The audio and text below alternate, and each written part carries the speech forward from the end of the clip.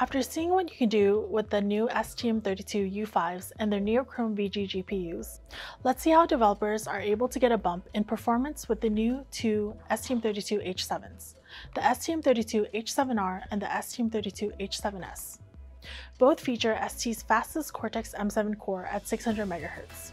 Both also provide greater flexibility thanks to a thoughtful approach to embedded and external memories.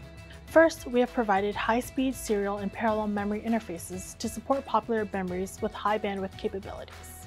Indeed, creating high-performance applications often require large memory needs that are beyond the MCU internal capacities.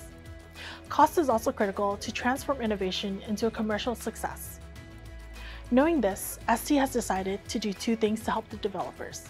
First, we provided high-speed serial and parallel memory interfaces to support popular memories with high bandwidth. Second, ST included a large SRAM for the most real-time code and data, and 64 kilobytes of internal boot flash. What is boot flash? It is a flash that can house the entire boot sequence.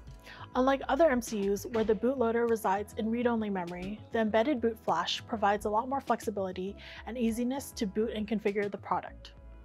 Why 64 kilobytes only? Because it brings a real cost advantage, making the STM32H7R and the STM32H7S the most affordable STM32H7s ever. At the same time, engineers get more design freedom on memory type and capacity. It's the ultimate way to future-proof an application. It facilitates the management of field firmware updates and feature releases. It can even help with security as there are fewer memory constraints. The new STM32H7s also provide greater security freedom.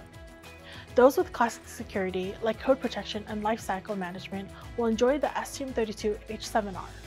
However, those with the higher security standards will benefit from the STM32H7S. The STM32H7S is the first STM32H7 that targets CSIP Level 3 and PSA 3 certifications. It's also the first STM32 microcontroller to offer on-the-fly encryption on top of on-the-fly decryption. Finally, developers have the freedom to choose between a general-purpose line, the STM32H7R3 and the STM32H7S3, and a graphic line, the STM32H7R7 and the STM32H7S7. The graphic line features the Neochrome GPU, which offloads graphical tasks like rotation or scaling. As a result, it becomes possible to create rich UIs in HD and still have enough CPU to run real-time tasks like Edge AI or communication applications.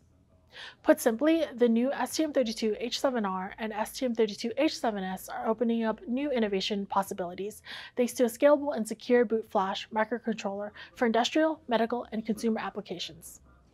Now, let's see how the European company Festo uses the STM32H7 series in a real-world application.